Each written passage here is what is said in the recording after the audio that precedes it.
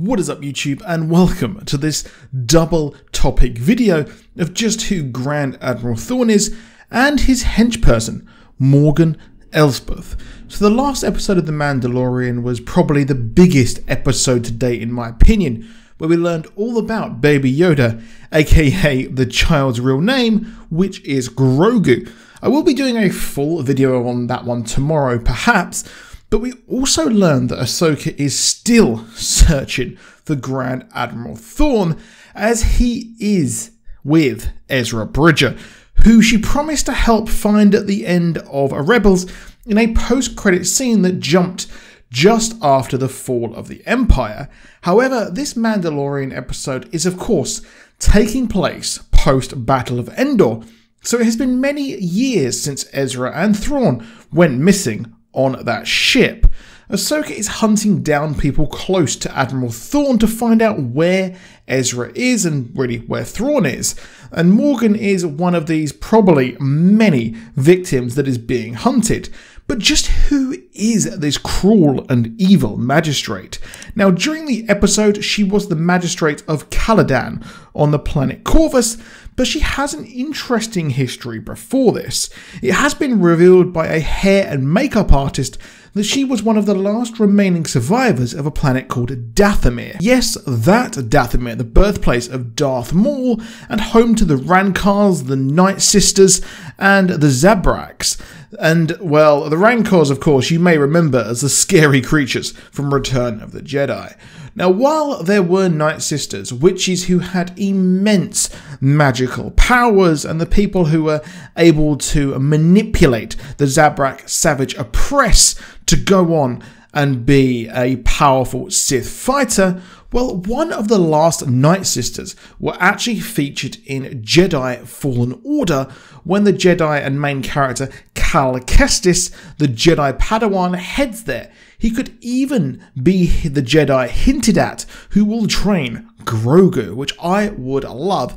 And if you haven't played Jedi Fallen Order, it is one of the best Star Wars games I have ever played. Now, the planet of Dathomir featured heavily in the Clone Wars and Rebels, and was even attacked and massacred by General Grievous. Now, while looking human, she does look similar to the Nightsister Merrin that I mentioned was featured in Star Wars The Fallen Order, who I really wanted to have a relationship with Cal. I ship that forever. It's explained that her people were massacred in the past, leading her to support the Empire.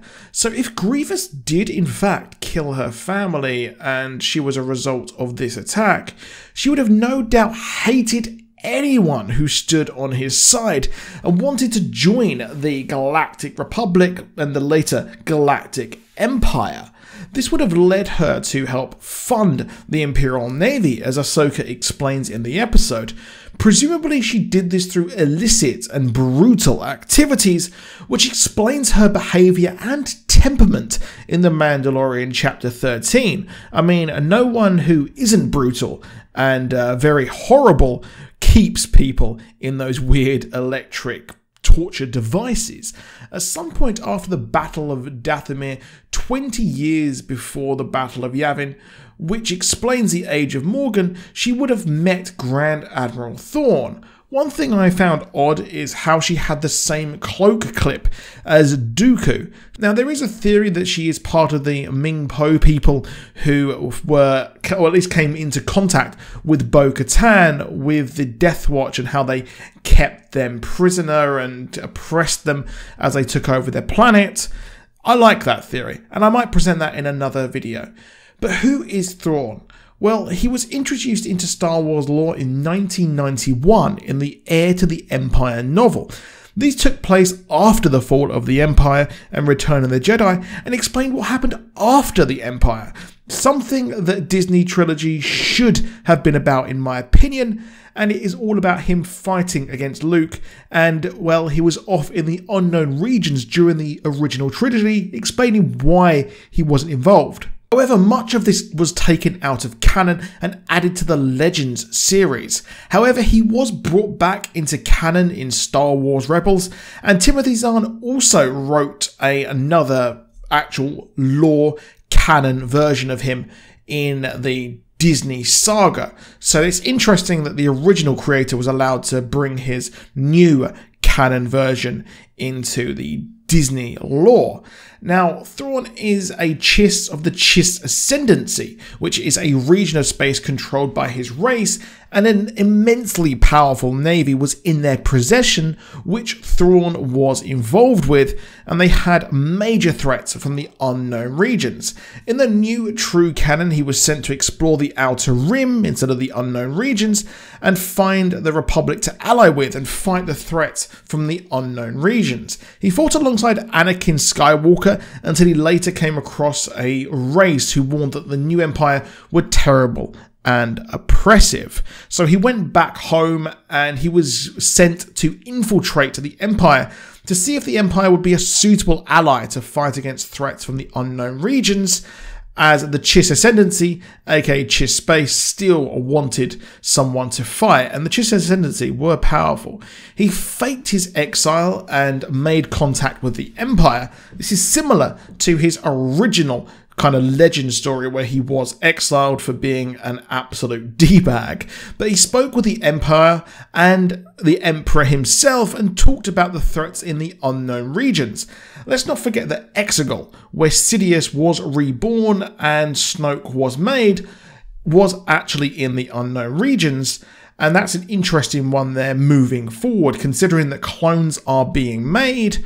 Well, that is huge. So that's another video for another time. So Thrawn was sent to the Imperial Academy. He rose highly through the ranks of the Imperial Academy and the Navy itself, and rose to the role of Grand Admiral, but was concerned at the use of the Death Star and the resources used, and was assured it would not be used on his home planet, as he left these planets off the maps that he was sent to make of the unknown region. After this, he went on to fight the rebels of Phoenix Squadron, including Syndulla and Ezra, and the rest of the cast of Star Wars Rebels. This was a fantastic series, and I highly suggest watching it, and where there will be spoilers coming up. Thrawn took on battles against Phoenix Squadron and even tried to kidnap Mon Mothma after she resigned from the Senate, and worked on creating a formidable TIE Defender. He occupied the planet Lothal, the home planet of Ezra Bridger, and Ezra and the rebels managed to liberate the planet. However, Thrawn and Ezra went head to head, and Ezra used the Force and a flock of Purgrills, the space whales who can travel in hyperspace, to get them to transport him and Thrawn far away from the action, explaining why they would still be alive after the Empire fell. So where are we now? Well, after Rebels and the final Endor battle, Ahsoka and Sabine Wren teamed up to find Ezra, and no doubt Thrawn is key to this. Now, I'm very excited to see where this goes, and this was just a tiny part of Thrawn's life. So it was a greatest hits, so to speak, and there's much more out there. But that is it for this video. Please drop a like down below. Please do subscribe with notifications on, and I will see you soon, and goodbye.